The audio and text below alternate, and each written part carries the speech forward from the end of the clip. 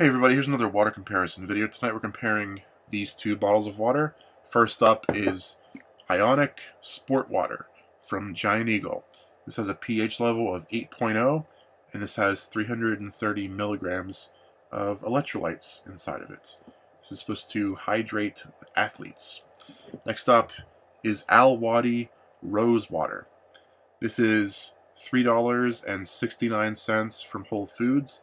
It's pretty expensive considering how small this bottle is, but what do you expect? It's from Whole Foods. And it's made out of a thick glass. I've reviewed several glass bottles before, but this one feels especially thick glass. And yeah, so let's just open them up and start comparing them. I hope this is simple to open. It has kind of a weird looking lid. I guess it's like a metallic lid. I thought I might have to peel this off, but I guess I don't. And I should have said, before I opened it, there was a slight smell of roses, but as soon as I took the lid off, it intensified. Like, it's not just a taste of roses, it literally smells like roses. Yeah, it smells like there's a rose just sitting in front of me. I've never tasted a rose before, but we're going to right now.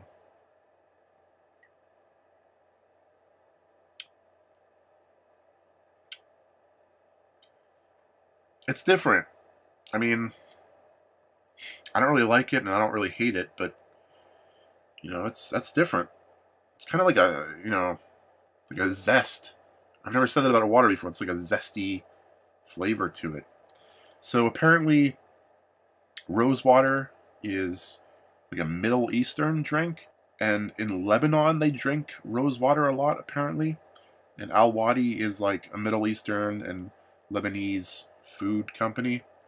There's like an aftertaste of zest to it too. It's kind of interesting. And Al Wadi also sells an orange blossom water. That's interesting. I mean, yeah, that's interesting.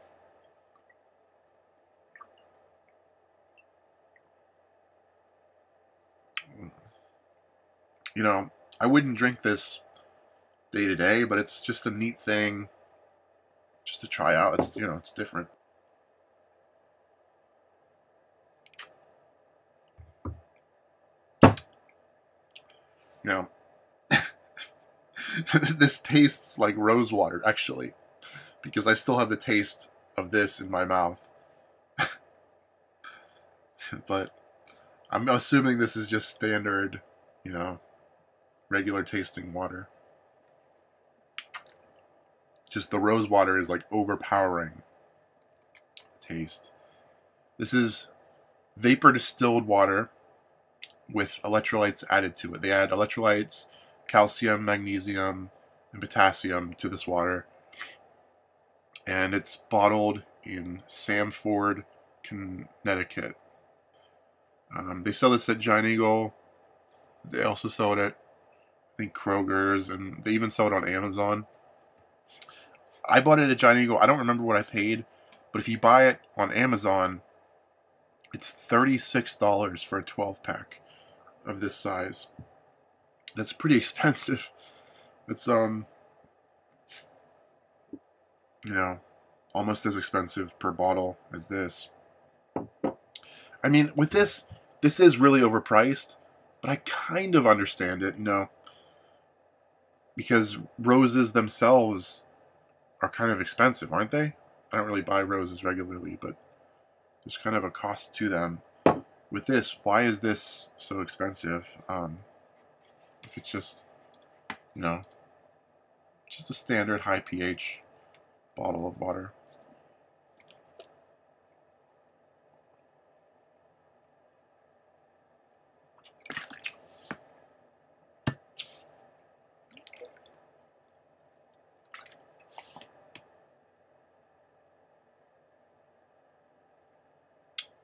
Yeah, it's a good one. It's a good one. Yeah.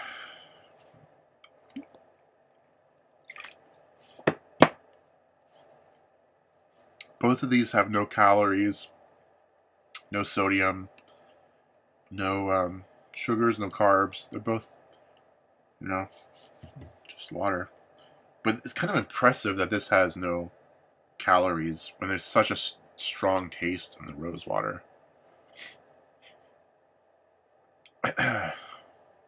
Like, I bet if someone walked in my room right now, they would think there's like a bunch of flowers all over the room, because it's like a pretty strong smell.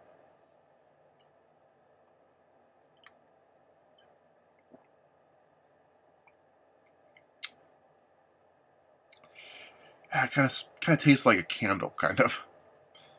Like, it's like a kind of like a candle taste to it, like a rose flavored candle. When I first saw this on the shelf in Whole Foods, like, this was on a different aisle than the regular water,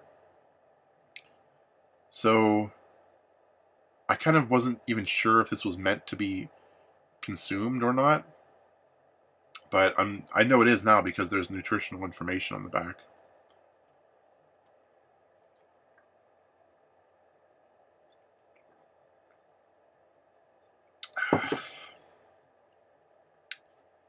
You know, maybe this would be good to drink like before a date, because I have a feeling my breath smells like roses now.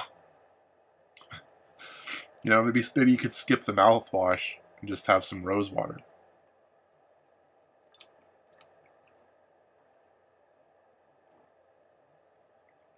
Ugh.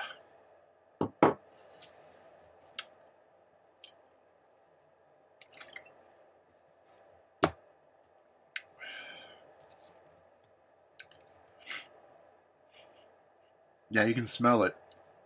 You put your nose just right by the lid. Here's an unopened one. You can smell it before you even open it. I think this is meant, like, it's in such a small bottle. I think this is meant to be just sipped on. I don't think you're supposed to drink it as quickly as I just did. So it kind of stings the throat going down a little bit.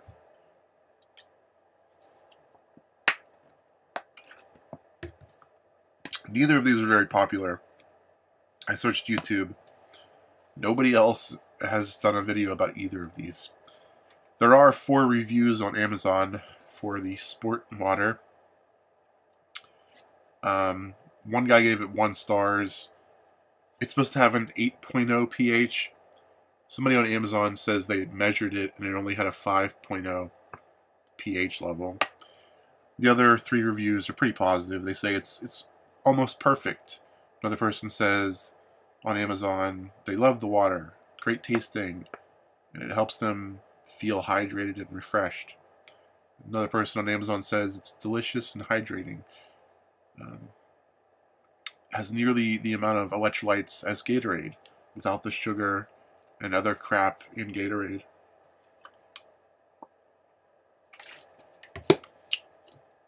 That is actually kind of interesting. I thought that electrolytes were basically just like salts. But this has, it says it has 0 sodium though, so it's kind of interesting that it has electrolytes but no sodium. For example, Propel is a water that says it has a lot of electrolytes, but in the nutritional info they say they have sodium, and Propel tastes like salt. This does not taste like salt. So that's kind of interesting that they're able to get the electrolytes in there without that extra stuff.